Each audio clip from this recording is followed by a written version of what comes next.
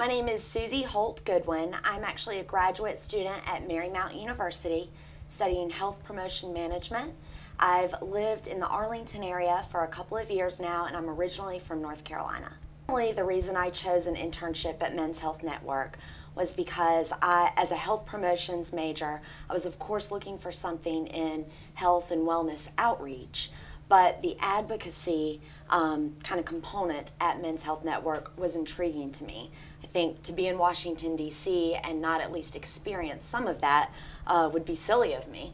So I came simply because I could marry those two, the health and then also the advocacy. Experiences, they definitely ranged from some things in a marketing and kind of PR capacity, which is what my background was to begin with. And that was great to be able to exercise that in terms of writing press releases, doing opinion editorials, some media communication. But then also I got a chance to really get concrete hands-on experience at health and wellness fairs. So speaking to people that might be at a place of employment about Men's Health Network, what we do, health issues.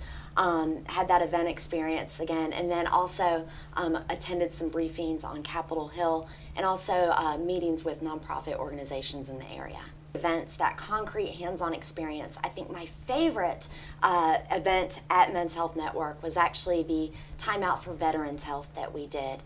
We actually did it in the Redskins locker room out at FedEx Field, and it was basically just all day where we had a variety of just health education, screenings for veterans. It was in honor of Veterans Day, and I actually worked the body fat and the grip strength station. And so basically when people would come into the screenings, I was the first person they saw and did the first screening that they would have of the day. And it was really nice just to talk to them about why they were there.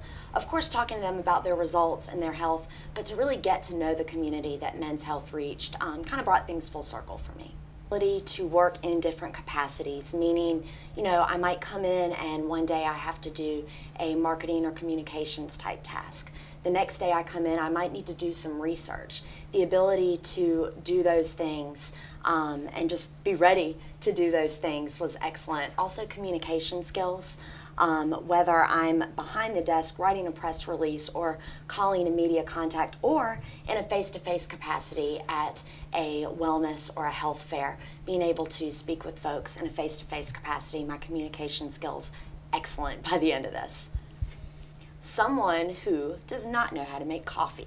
Because I think, when you think of an internship, sometimes you think, great, I'm going to be making people coffee and answering the door all day, and that is not, that's not what I experienced at Men's Health Network. I think that's a good thing. I actually was able to do things that contributed to, my education and allowed me to apply the knowledge that I already had, but in a real world capacity. So, my advice to someone that wanted an internship here, I would say it's okay if you don't know how to make coffee, and be prepared to do some real-world hands-on things. Have an open mind. Men's Health Network is, of course, located in the heart of D.C. and works with a variety of other advocacy groups, nonprofit organizations, and I think you have to have an open mind because you'll be meeting a variety of people from the city. I would also say come with a sense of humor and a smile on your face, because the job and the work that you're doing is significant at the end of the day, and that is definitely something to be happy about.